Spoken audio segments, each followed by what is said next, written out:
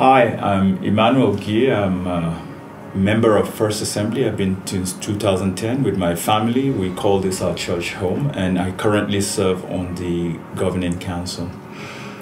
I think about the joy of Thanksgiving and just brings me memories of growing up in Africa where there is no social safety net, and so your neighbors are your safety net.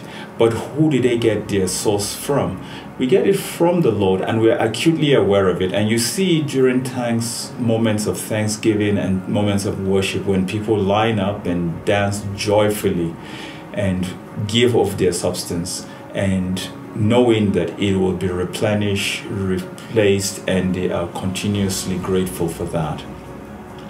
I think about my life and times when I was hesitant but still heard the call of God, and there's the work we're currently doing to help with the internally displaced, where I just didn't know where it will come from, but we stepped up in faith and the Lord came through mightily.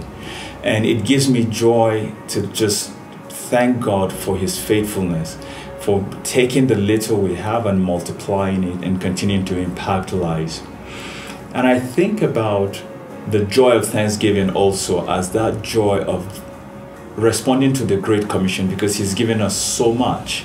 And in giving us so much, we have to go out there and give thanks as we proclaim the Great Commission and give to advance that Great Commission, so that this great news is shared with many and those who have not heard, so that they too could enjoy the salvation that Christ has given us unreservedly.